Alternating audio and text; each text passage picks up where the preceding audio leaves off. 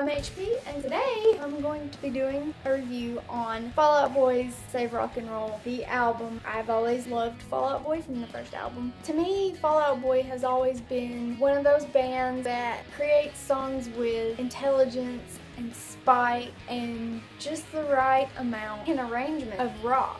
I hear a lot of rock that is missing that spark. It's the pleasure of really dissing someone with your brain. So when I heard about Save Rock and Roll coming out, I was ecstatic. It had been forever. I was ready for some new Fall Out Boy music. However, my excitement quickly shifted to anger and confusion and just pure frustration when I heard the album for the first time. Was it something that sounded fantastic? Was it something new that still managed to represent this band that I've loved forever? Almost! It was so close to being perfect, in fact, that something tragic like this almost had to happen. And while most people are gonna think I'm being petty, I have got to stress to you that what I'm about to rant about is absolutely something tragic in my mind.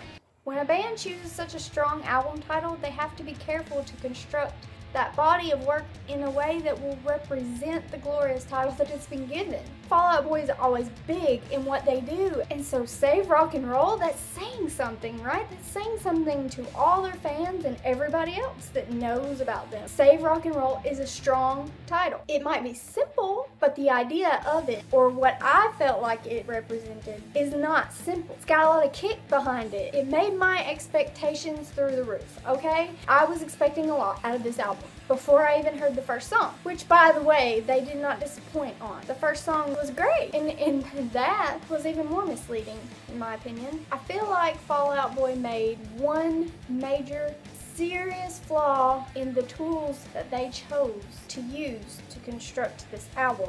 One part of that album is seriously hindering to my soul and my rock music loving heart.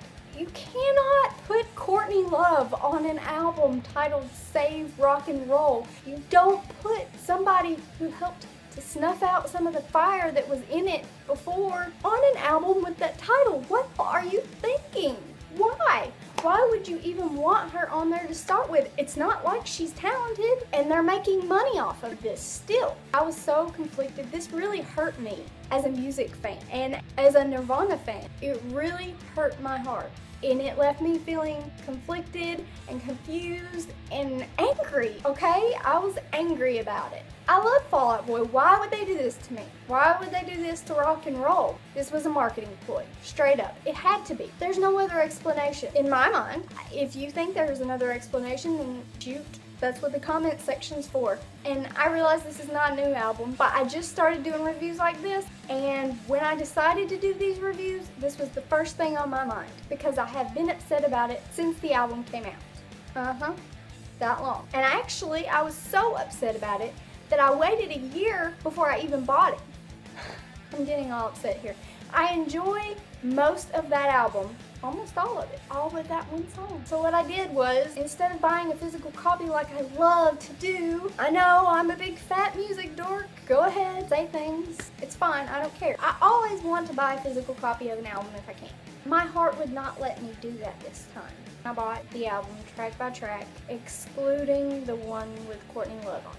Only later to find that she was in the Save Rock and Roll video, because I have listened to the music, but I hadn't seen the videos that they put out. And I only watched the Save Rock and Roll video, so I don't know what the other ones are about in the Save Rock and Roll video. I watched that today just because I wanted to speak a little bit about Elton John being on this album, because I was happy about that. He's perfect to be on that. Elton John is a rock legend.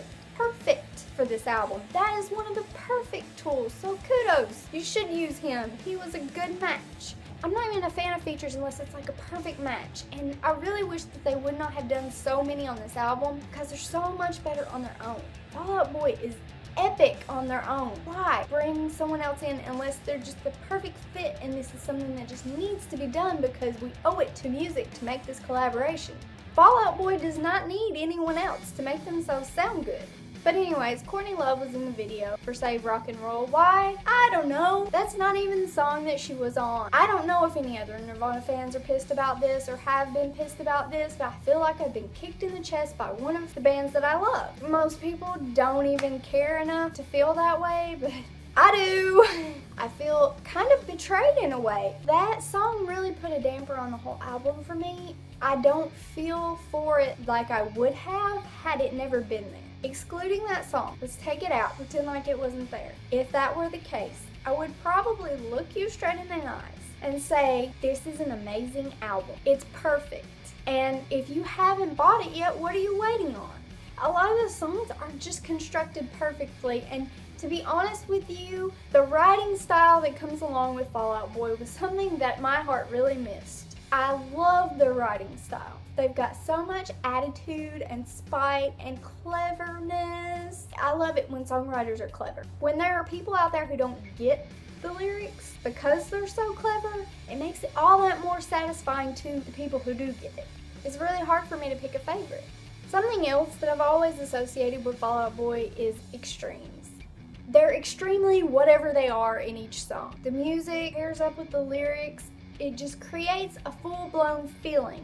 Not all musicians are as talented in this as Fall Out Boy is. I find them few and far between, artists that have that talent to really capture and magnify a feeling in a moment that you have. And I find their music very therapeutic in most cases. Just to wrap this up, I feel like Save Rock and Roll was a good album. I feel like it could have been one of my favorites had one of their features not been on that album.